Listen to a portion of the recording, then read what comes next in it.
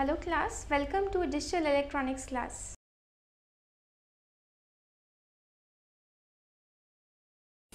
Hello class, so today we are going to read a very important topic of digital electronics, that is asynchronous ripple counter or serial counter. So as you remember, in the previous class I have told you what is asynchronous counter. In asynchronous counter we are giving clock pulse only to the first flip-flop, and to the other flip-flops the clock pulse is going from the output of the previous flip-flops. Okay, see, to this flip-flop the clock pulse is going from the output of this, again to this clock pulse is going from the output of this, again to this one it is going from this. Okay, so see, in this way you know that it is an asynchronous counter. Okay, now let us see that how it will operate. So if you see the diagram carefully, I have taken your JK flip-flop. Okay, so you can take JK flip-flop or you can take T flip-flop. So why we are taking JK or T flip-flop? Because it is having the toggle operation, and that operation is basically used to count the digits or to count the sequences. Okay, so now let us start its operation. So you see carefully, in every flip-flop there is a negative edge triggering. Okay, so this is the symbol for edge and this bubble is for negative. So whenever there will be a fall from 1 to 0, okay, whenever the clock pulse will change from 1 to 0, then only the flip-flops will be triggered. Okay, this is the first important thing. The next important thing is, this clock pulse is important for the first flip-flop, means the output will change in the first flip-flop when there will be a transition in the clock pulse, and the output of the second flip-flop will change not because of this clock pulse but because of the change in the output of the first flip-flop.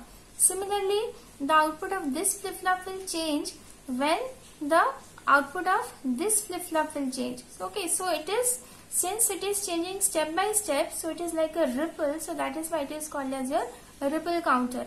So suppose in the initial condition my flip-flops were at 0 0. Okay, so it was 0 0 0 0. Okay, so if in the initial condition all the flip-flops were in 0 0. So suppose when the first transition will happen, so then what will happen? In the first transition the transition of this clock pulse will change, so automatically it will change into 1 and it will change into 1 because I have connected this with plus VCC. Okay, so when it will be 1 1, so what was my previous output? My previous output was 0. So what is the operation of your JK flip-flop? It is the toggle operation. So previous output complement means it will be 1. Okay, so whenever there will be a change in the clock pulse, the output will change. So first let us draw the output of the first flip-flop in this timeline diagram. So initially, so I will write here QA for the first flip-flop. So initially up to this, what was the output? It was 0. Okay, then after that, after the first transition, means when it was changing from 1 to 0, then it became high. Okay, then again in the second clock pulse again it changed. Okay, then again in the third clock pulse, okay, it will be like this. So in this way you have to draw the output of the first flip-flop. Okay, so let us draw it. So see, I have drawn. So whenever there is a transition, there is a change in the output of the QA. Again here is what says, so it has changed from 1 to 0, again it has changed from 0 to 1. So this is the changes in the output of the first flip-flop. Now in the second flip-flop the output will change according to this transition, not according to this transition. Okay, so again let us draw QB. So when this will change, means when this will change from high to low, okay, from high to low, then the output of QB will change and it will not change according to the clock pulse. Okay, so now let us see. So again QB will change. So initial condition it was 0, so at this point it will change. Okay, then it will be 1 up to this much, then again at this point it will change. Okay, then again it will change at this point. So let us draw Okay, so like this. So it is changing according to the QA and not according to the, okay. So again I will draw QC output. So QC will change according to QB and not according to QA or your clock input. Okay. So whenever there will be a transition from 1 to 0, because it is negative edge triggered, so QC will change. So again let us draw QC. So initial for it was 0, so again it will change. So again it will change at this point, again it will change at this point, and again it will change at this point. Okay. So let us again draw QD. Okay. So again QD will change according to QC. It will not change according to QB, QA or the input. So here there is a transition and here there is a transition. So it will change only at these points. So here it will change and here it will change. Okay, so after this I am not drawing because after this again the same thing will repeat. Okay, again the same thing will repeat. So only up to 16 I have drawn. Okay.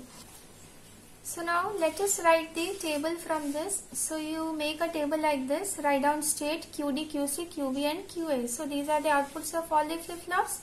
So let us start with the 0th state. Okay, so 0th state means before this.